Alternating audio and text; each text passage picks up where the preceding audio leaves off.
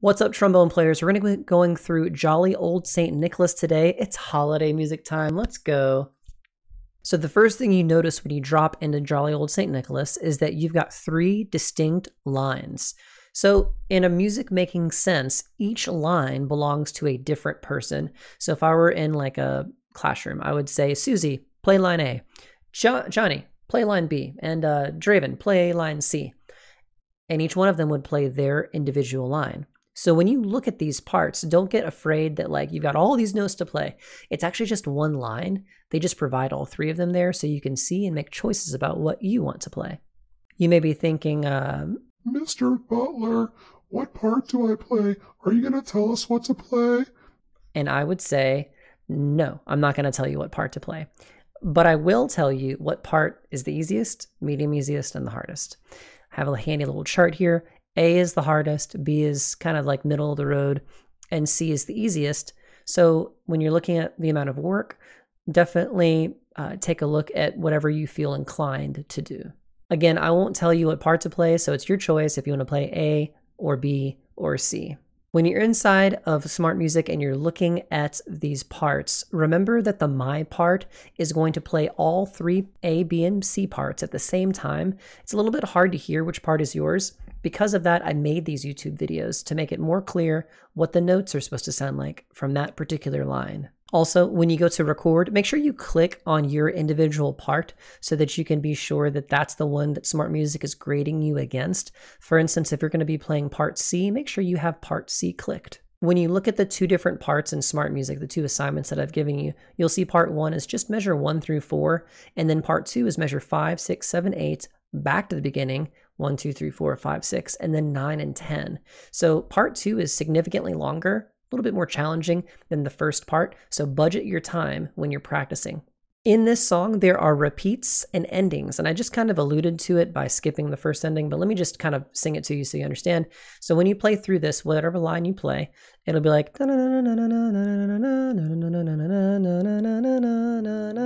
all that's business as usual. The two dots, though, at the end will take you back to the beginning so that you'll play it again.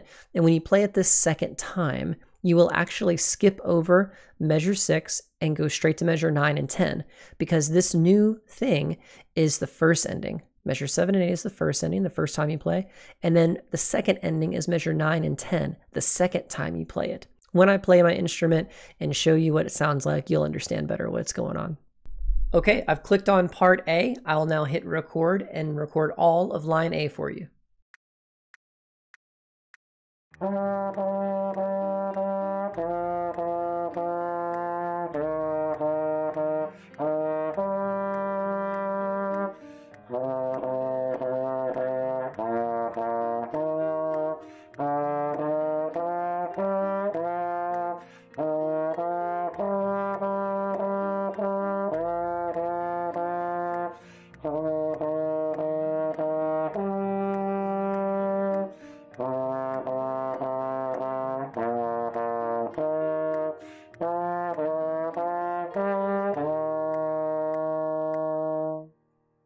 Here goes the B part. Make sure you click on it before you record.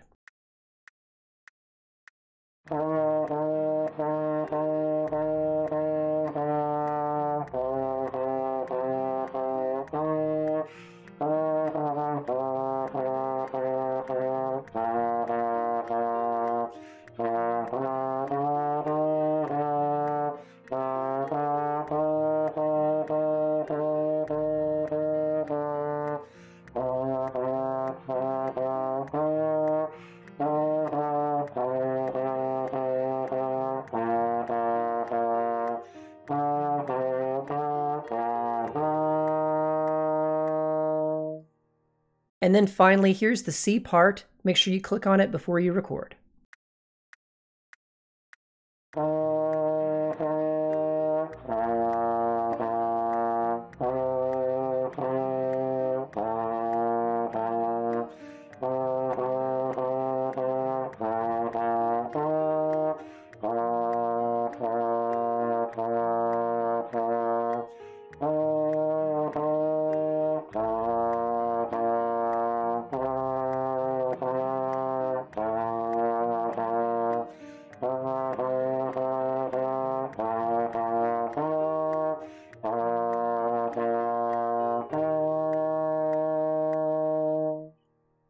if you've made it this far, if you have been practicing and able to play this song, some form of it, just understand I am super duper proud of you. This is hard stuff. Doing music is hard. It's the hard thing, and I couldn't be happier with your progress so far. Keep trying, keep working with me privately or in group lessons, live instruction, and we'll keep making the progress that you want to make in order to make this song happen. Good work. I look forward to hearing your Jolly Old St. Nicholas.